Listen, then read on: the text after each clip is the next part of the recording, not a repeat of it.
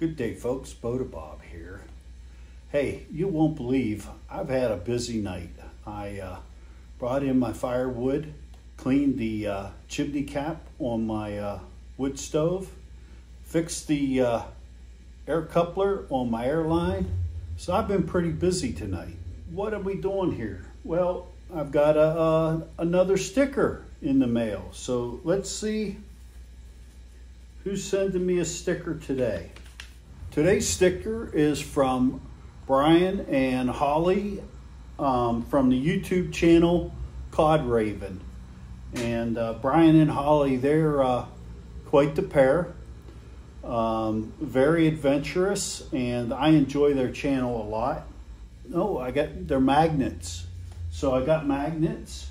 Well, Brian, I want to thank you and Holly very much for this generous gift. A couple of refrigerator magnets and stickers. And I got a card from Brian and Holly. Bob, thanks for being a dedicated follower of our channel. We really enjoy your comments and feedback. All the best this holiday season, Brian and Holly. And so what we're going to do now is put them on the back of my Wolf Ridge 28 Pro, and we'll do that right now. I think I'm going to go with, I really like this sticker right here, the colored one, and I'm going to stick Brian and Holly's sticker right here below Mike, K&L.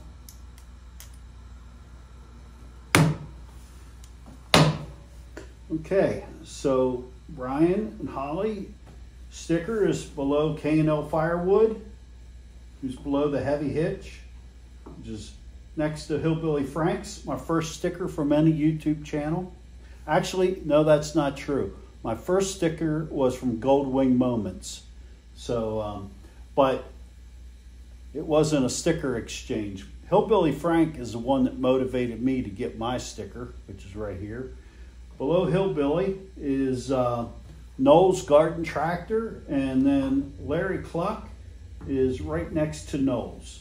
So I'd like to thank each and every one of them. And yeah, if you could go over and check out Brian and Holly's channel. They've got a lot of neat things going on there. They just bought a homestead on the coast.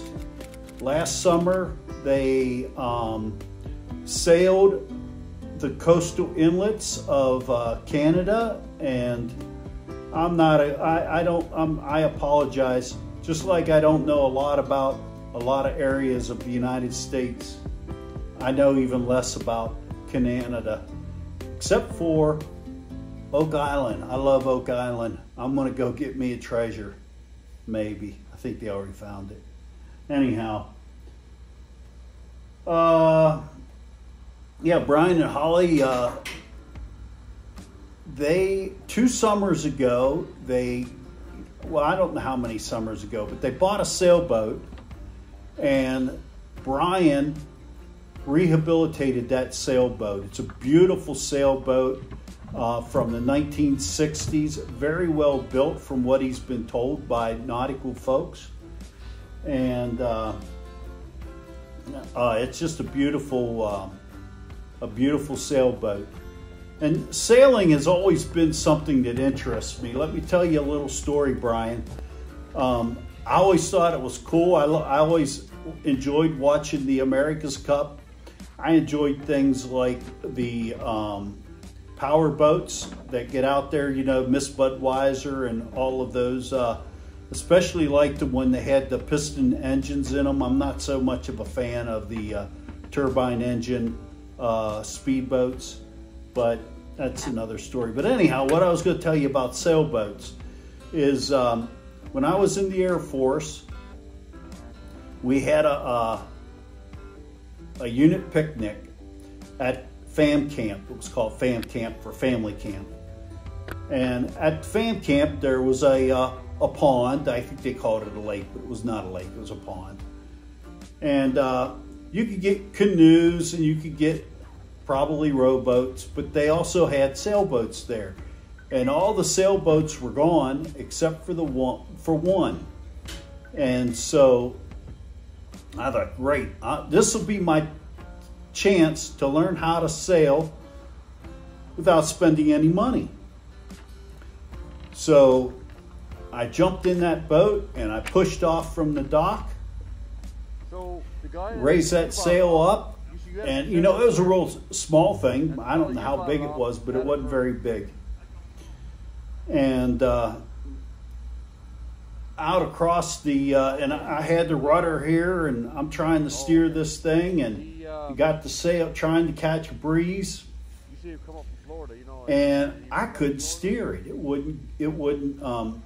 I just couldn't figure it out. I mean, I understood setting the sail and making an airfoil out of it, and you know, opening it up, and you know, I had a basic understanding of it, but I never had an opportunity to go out with someone that knew how to sail. I just thought, man, I should be able to do that. I often think I could do anything. So sailing I went.